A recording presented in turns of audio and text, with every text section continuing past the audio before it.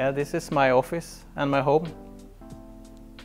My name is Mattias Nilsson. I work as a sales engineer within Zaptec. So my role in the company is to support the sales organization with a lot of technical knowledge and a little bit fill the gap between technical development and the sales organization. I have been here for 1.5 years now, almost, but I worked within the industry for many more years, of course, and actually worked with Zaptec products before I started here as well. I do a lot of traveling in my role, so there's a lot of meetings abroad, site visits and that type of things. Meeting a lot of new clients in new countries that we are entering, onboarding them, and a lot of things like that. It was actually Zaptec in Sweden that introduced me to their products, and I really loved the Zaptec Pro was it at that time point that was on the market, and I really loved the product from the first moment. I still think that Zaptec Pro is a really special product that makes my heart beat a little bit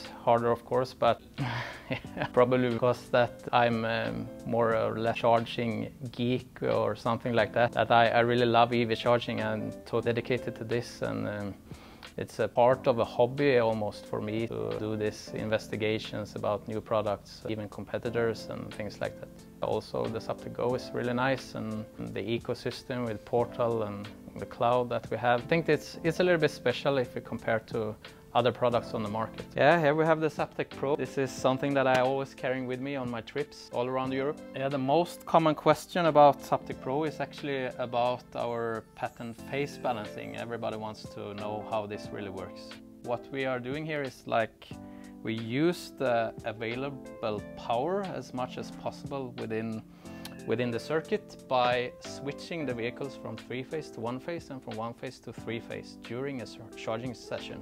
I think today the fast charging infrastructure is quite big or well built in many countries, but I feel sometimes that there is a lack of destination charging in places like hotels and companies that you're visiting, and I think that expansion of the infrastructure, that part needs to expand a little bit. It's very focused on building the fast charging infrastructure today. The thing I like the most with my role today is that I have the ability to see the EV adoption all over Europe. It's really interesting to see in what different stages different countries are and so on. You can see very much similarities from the Nordic countries, but they are way behind us.